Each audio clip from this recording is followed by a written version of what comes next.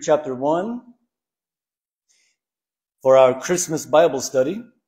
And tomorrow we will be preaching a Christmas message, all to the glory of God. 1 Peter chapter 1 tonight. And we're going to look to verse number 10.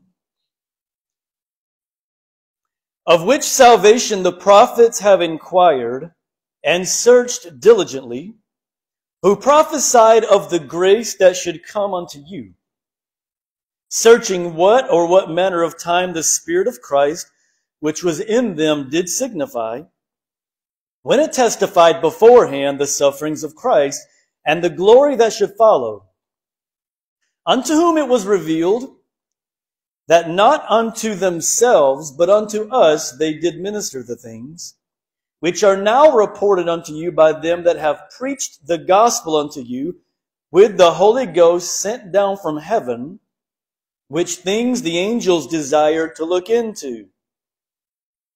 We're going to use verse 10 as a kind of a starting point, though we're going to be in a lot of places tonight. Of which salvation the prophets have inquired and searched diligently, who prophesied of the grace that should come unto you. We'll go ahead and use verse 11. Searching what manner of time the Spirit of Christ which was in them did signify. Our title for tonight's study, The Mystery of the Messiah. The Mystery of the Messiah. Let's start with prayer. Thank you, Heavenly Father, for your word. We ask you to bless it now in the ministering and hearing and learning thereof. In Jesus' name, amen. So this teaching tonight will be a part 1, and the part 2 will be preached in tomorrow morning's service. The mystery of the Messiah. The promise of the Messiah was one that was and still is highly misunderstood by a lot of people. It was highly misunderstood by those in the Old Testament for good reason, because they did not have the completed Word of God like we have it today. But the promise of the Messiah is still highly misunderstood by people today, especially the nation of Israel as a whole. They have, and everyone else has, far less excuse to not understand the promise of the Messiah. Because we have the Word of God, we have the apostle, prophet, evangelist, pastor, teacher. And so we have many resources. But being that the devil is the god of this world, he blinds the minds of people, and therefore they do not seek the truth, but rather they seek that which pleases themselves. So for those who did not have the Word of God like we have it today under the Old Testament, they did not fully understand the promise of the Messiah. Peter, that's what he's writing about here in chapter 1. He's saying that there were prophets in the Old Testament who wrote prophecies about the Messiah, and yet they didn't even understand the full picture of what they were writing. But we have it because we have the completion of the Word of God. In Satan's attempt to replace the actual reason for celebrating Christmas, we now have Santa Claus, reindeer, and elves.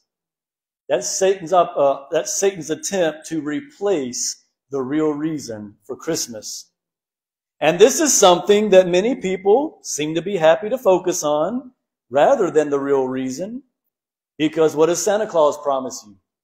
Whatever you want, as long as you're good, right? As long as you're good, you get on Santa's good list. Question, who defines good, right? Have you been good? Oh, yeah. All right, so who wouldn't rather follow a Santa Claus? He gives you what you want. But thank God for Jesus, who gives us what we need. Amen. Giving us what we want is very appealing to those who focus on carnal things. But giving us what we need will get you into eternity with God. In this message, we're going to teach about the mysteries that surround the Messiah and how they are fulfilled and could only have been fulfilled by Jesus of Nazareth, the Christ and Messiah. So first, let's talk about this, the mystery of the Messiah. Remember now And before we get too far into this, I want you to keep this in mind. As we're teaching through this, the mystery of the Messiah is far less of a mystery to us because we have the completed Word of God to tell us why Jesus was the Messiah and still is. So when we're going through this teaching, keep your mind in the frame of an Old Testament Jew. An Old Testament Jew. Specifically, the prophets who wrote and spoke of the coming Messiah who had not yet come. Keep your mind in the frame of an Old Testament prophet who was prophesying things that they knew was from God, that they knew were from God, but they did not know how they fit into the big picture. So when we say the mystery, we simply mean something that has not yet been revealed. That's it. Because we have the completed 39 books of the Old Testament and completed 27 books of the New Testament, collated into one comprehensive book called the Holy Bible, we now have access to many answers than those who were before us. So let us never take for granted the Word of God that we have, because the Old Testament prophets and the New Testament apostles, they were in the process of writing what we now have. And so we thank God for the Bible that we have, and we ought to be remembering to remain thankful because we have the whole picture. To those living in Old Testament times, and especially those prophets whom God chose to write messianic prophecies, the prophecies they received and wrote were a mystery to them because they did not yet understand, as we do today, how those prophecies could have come to pass at all, much less come to pass by one person. So what did Peter write to us? He said, they were writing prophecies that they didn't fully understand, but one thing that the Spirit of Christ which was in them did tell them was this: these prophecies are not for you to understand, they are for people in the future to understand. That's what we read about, that's what we just read in 1 Peter chapter 1. That the Spirit revealed to them, okay, you're not going to understand this, but people in the future will. Keep writing. Peter explains to us this very truth that we've been talking about recently. And so thank God we don't have as limited knowledge as they did. During the Old Testament, though many prophecies went forth about the Messiah, those prophecies seemed to contradict one another, which is why I'm bringing out the mystery of the Messiah. Because they weren't just giving prophecies, they were giving prophecies that seemed to contradict one another. And when things seem to contradict themselves, this is what's called a paradox. A paradox is nothing more than a combination of statements that seem to contradict each other, but they actually are both true. They're both true. So let's talk about the paradoxes of the messianic prophecies.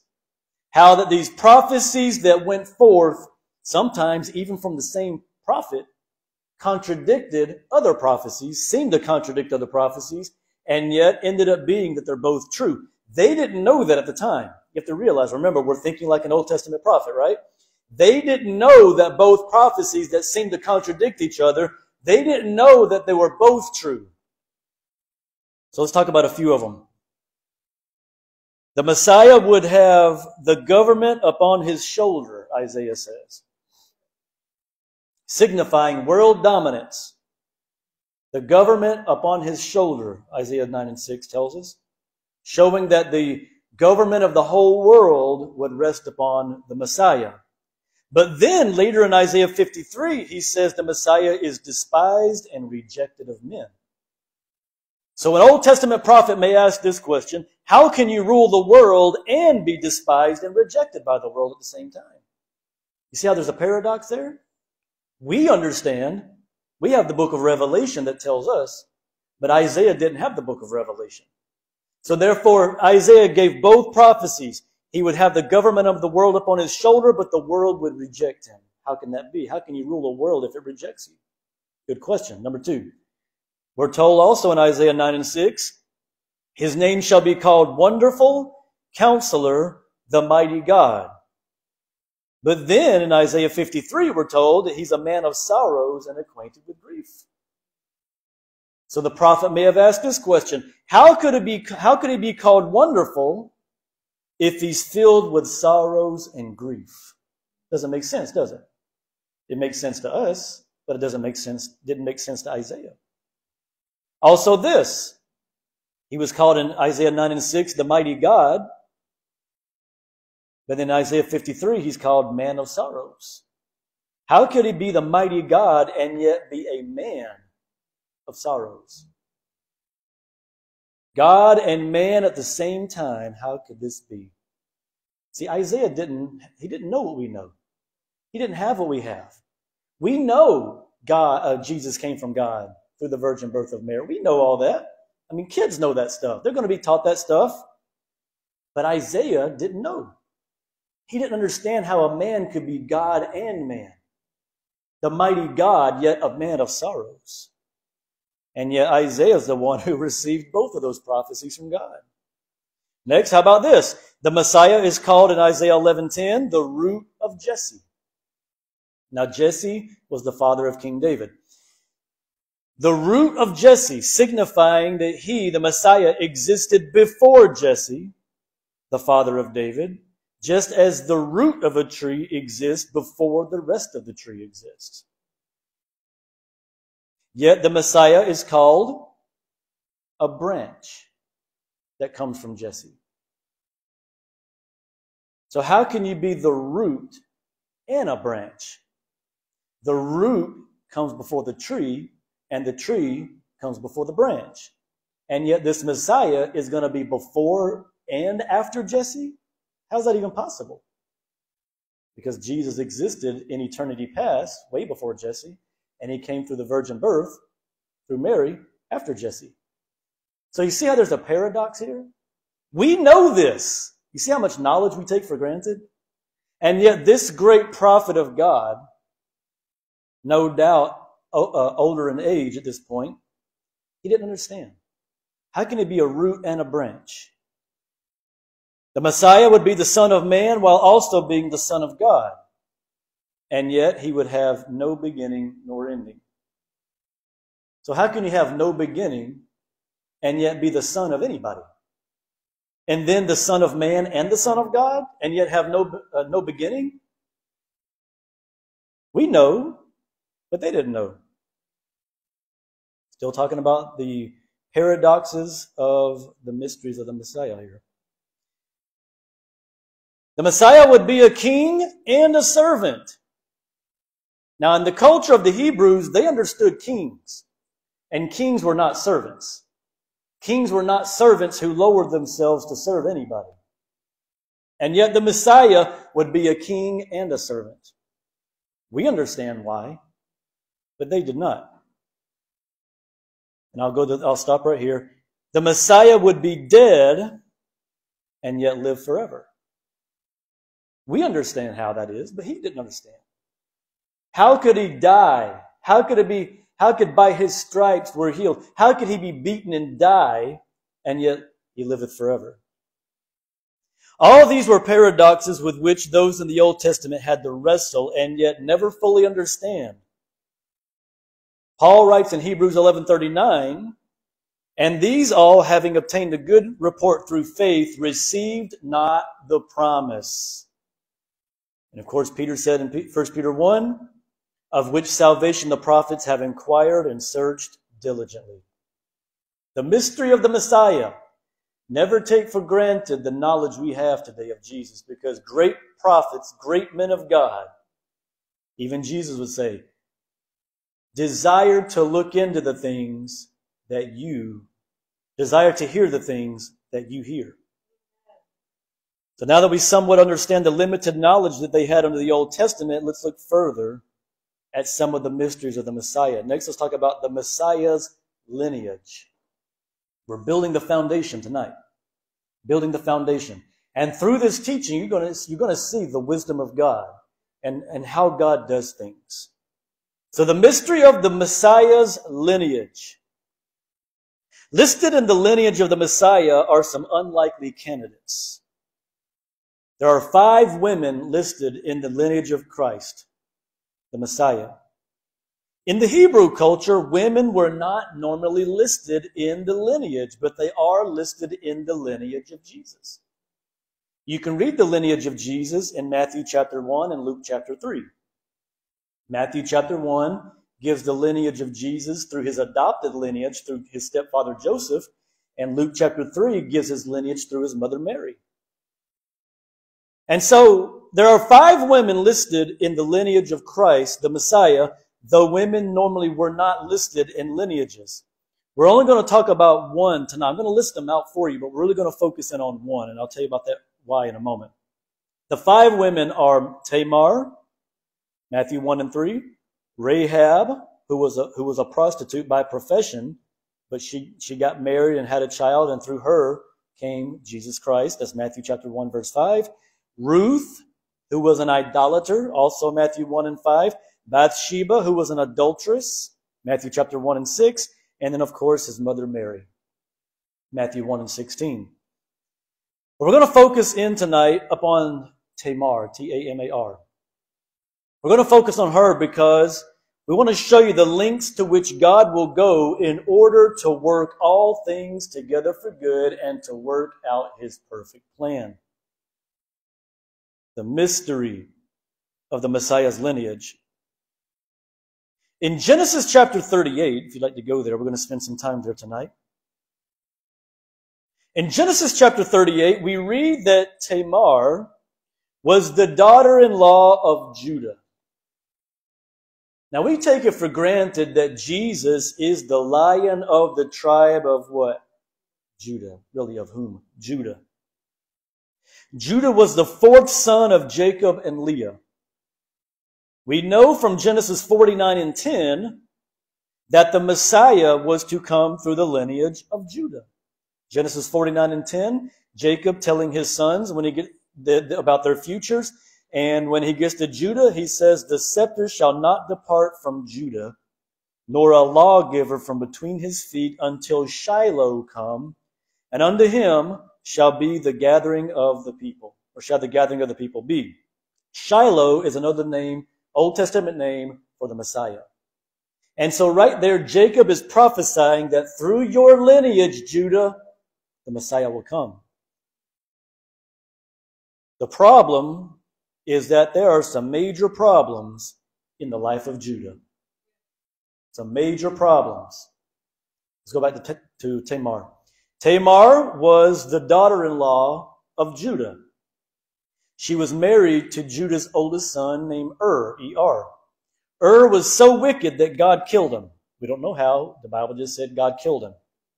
We don't know, we don't know how it's done. Judah then told his second son, Onan, O-N-A-N, "Marry your dead brother's sister, Tamar, have a child with her, and name it after your brother." Because that was a law at the time in their culture.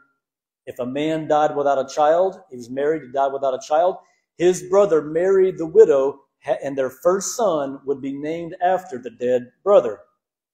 Onan didn't want to do that because he was also wicked. He seems to have hated his brother. Either way, what we read in the Bible is he had sex with her, but he did not have a child with her. And God killed him too because he was wicked.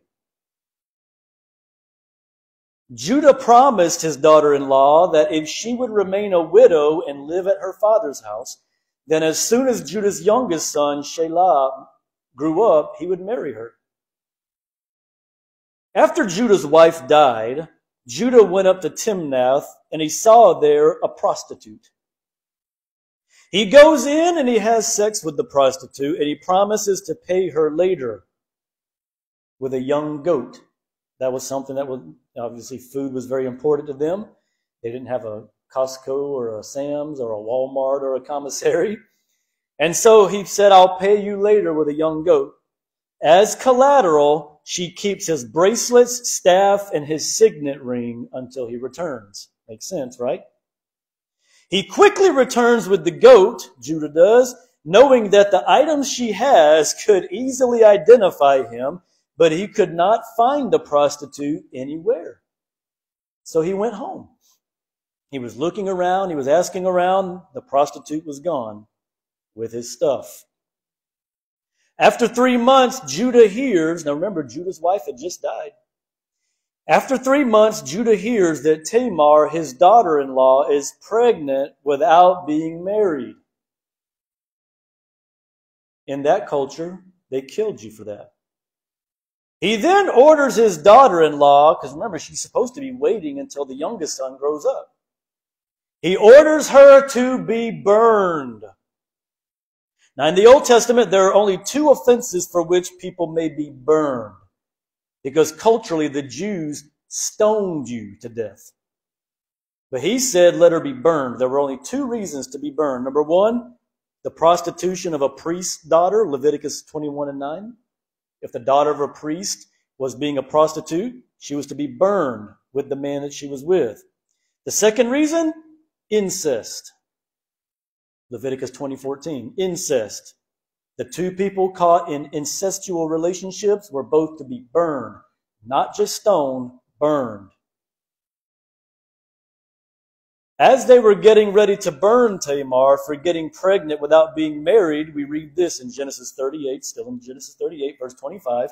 When she was brought forth, she sent to her father-in-law. Now remember, they're bringing her out, ready to burn her. So as she's brought forth, she sent to her father-in-law, saying, by the man whose these are, am I with child.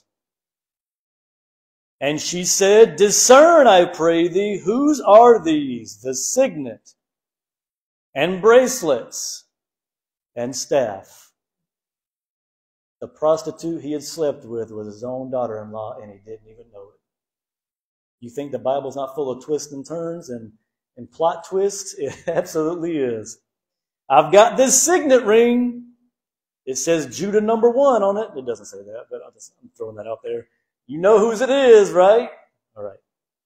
Bracelets and staff. Tamar had dressed up as the prostitute. Judah didn't even know it. But he acknowledges his sin in verse 26. Judah acknowledged them and said, she hath been more righteous than I, because that I gave her not to Shelah my son, and he knew her, or had sex with her again no more. Genesis 38:26. But remember now, Tamar was pregnant. And the Bible shows us that she had twins by her father-in-law, Pharez and Zamar.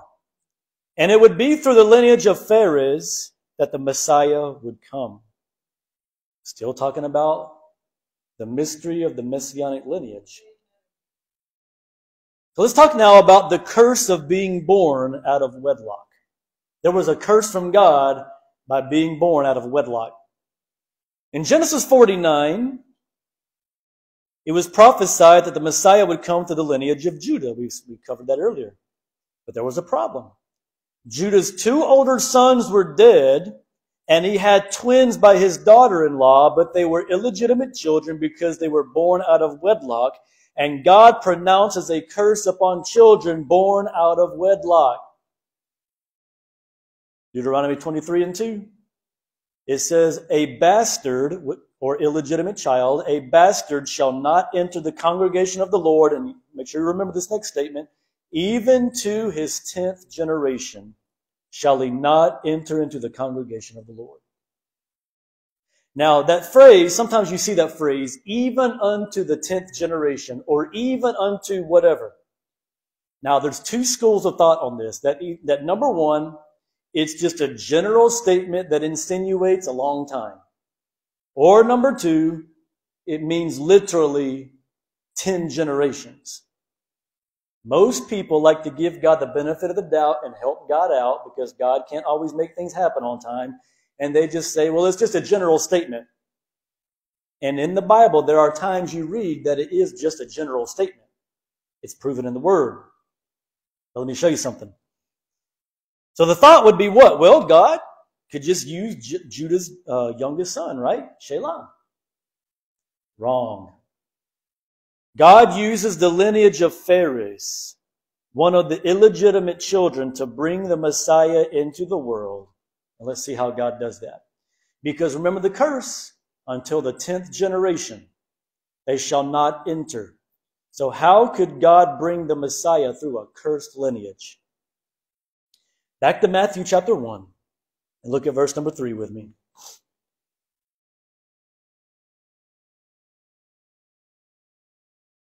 Matthew chapter 1, verse 3. We're going to skip right straight to Phares. Phares, we're going to try to keep account as we go here. Phares, remember, was the illegitimate son of his father Judah.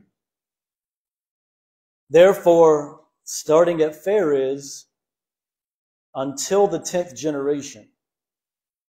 generation was the releasing point.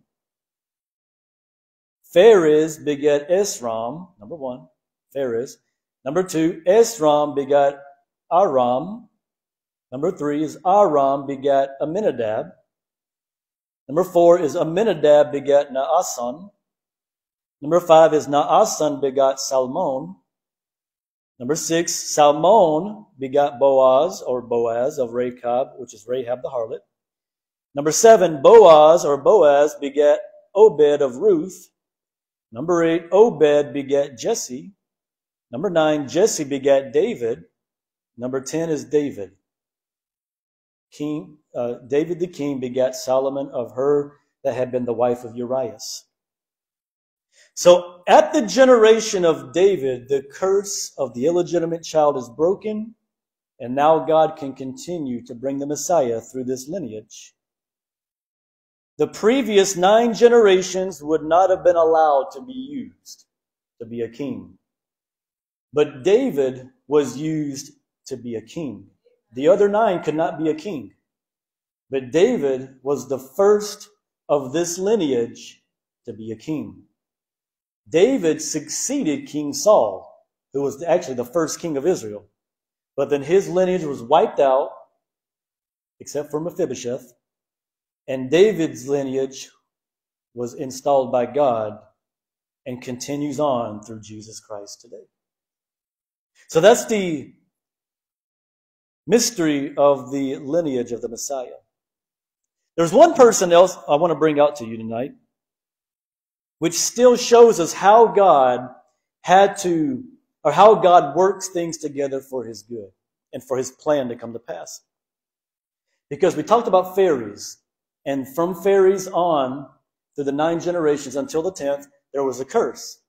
But later on, there was another curse upon this lineage of King David. Matthew chapter 1, verse 11. So you might think God is out of the woods, right? All right, he got to the 10th generation. He can start good with David, but he wasn't out of the woods. I think God likes to put himself in the woods just to show how well he can bring himself out of the woods and blow everybody's mind. All right? This is how God is. He likes to blow people's minds, all right? Matthew 1, verse 11. And Josias begat Jeconias and his brethren about the time they were carried away to Babylon. Jeconias went by 4 names, 3 in the Old Testament, 1 here in the New Testament. The one in the New Testament, Jeconias. The 3 in the Old Testament, Jeconiah, Jehoiachin, and Coniah. Those are all 4, the same person. They're all Jeconias. He was a very wicked king in Israel's history. And it was during his reign that Israel was taken into Babylonian captivity under Nebuchadnezzar. God pronounces a curse upon Jeconias. Now remember, Jeconias is in the lineage of King David. All right, God, you just got out of one curse. You're clear. Quit getting yourself in trouble.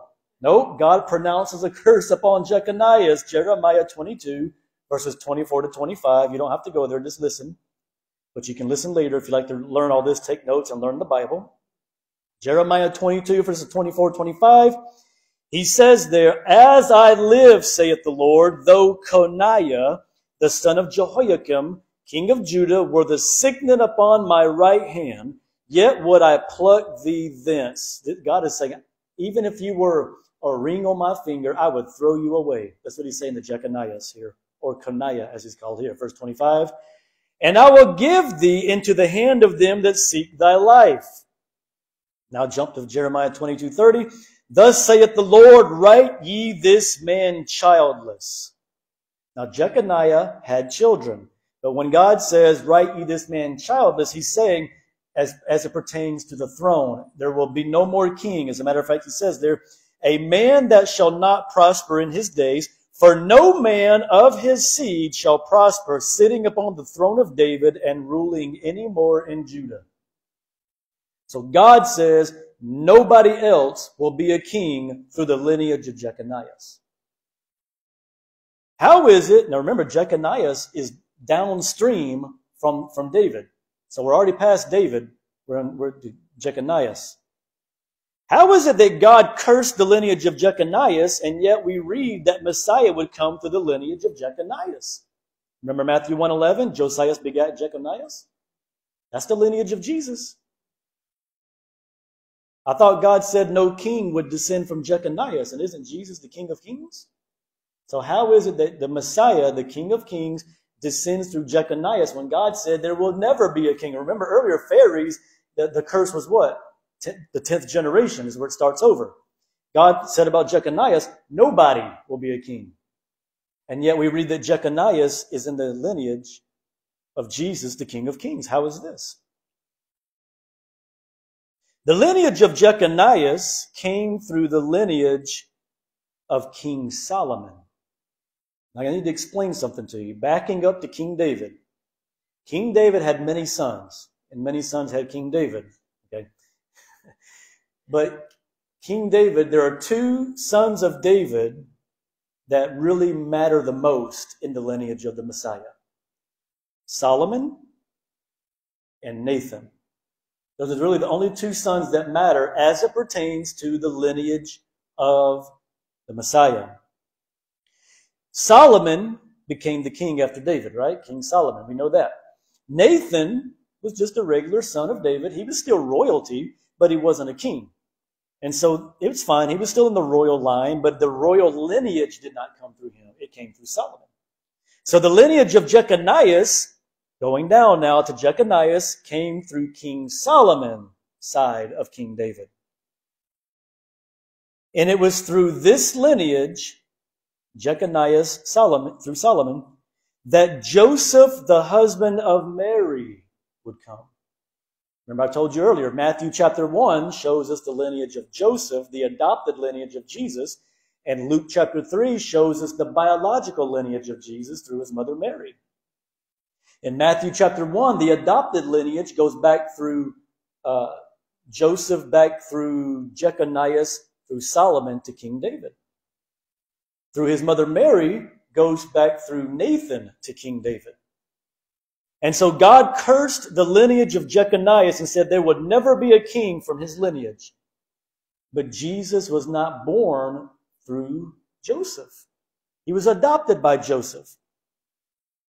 Therefore, the DNA of Joseph, which means the DNA of Jeconiah, was not in Jesus.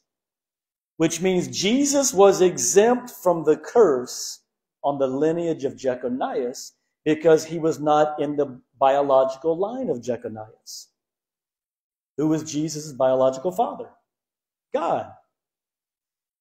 Jesus is still, however, because remember, he's a son of David. The Messiah is the son of David. The Old Testament prophets, they talked about that. The New Testament prophets, they understood. The New Testament apostles, they understood. Even the Pharisees knew the Messiah would be the son of David. And so now we see how that Jesus was exempt from the curse upon Jeconiah because his biological DNA lineage comes through his mother Mary, through Nathan, the son of David. That's in Luke chapter 3, verse 31, Nathan, which was the son of David. Therefore, Jesus still gets to descend from King David and bypass the curse and be a king. Amen. And so with that, our foundation is laid. We're going to stop because our time is out. But we're going to pick up this message tomorrow, part 2, Sunday morning, about the mystery of the Messiah. Let's close in prayer. Our Lord, we thank you, God, for the truth of your word. And Lord, we thank you for the excitement of the journey that your word takes us on. For in the minds of men and women, there will be many times we would say, how could this happen? How's it going to work out? What does this mean? How is God going to make this one work? And yet so many times you show us that you are wiser than all of us, and your ways are higher than our ways, and that your thinking is above ours. So we ask you now, God, to bring our thinking up to a higher level. Open our minds, open our hearts, that we may think more like you do. And thank you, God, that the mysteries of the Messiah are all solved in one man, Jesus Christ. Though the mysteries were many and seemingly scattered abroad, they're all focused and accomplished in him. And it's in the name of Jesus we pray tonight. Amen. Amen. God bless you. Thank you for joining us. And we look forward to sharing God's word with you tomorrow. Amen.